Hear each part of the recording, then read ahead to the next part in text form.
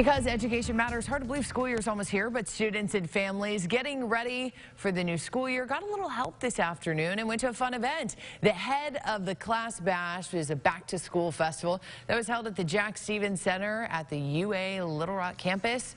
3,000 free backpacks were distributed, filled with school supplies required, access to a variety of services, including physical exams, immunizations, and a bunch of activities for the kids. It's just a really fun opportunity to get the community involved and make sure that everybody's getting our kids ready for school, not just parents. This was the 8th year for that bash. Such a great event. Love that they hold that.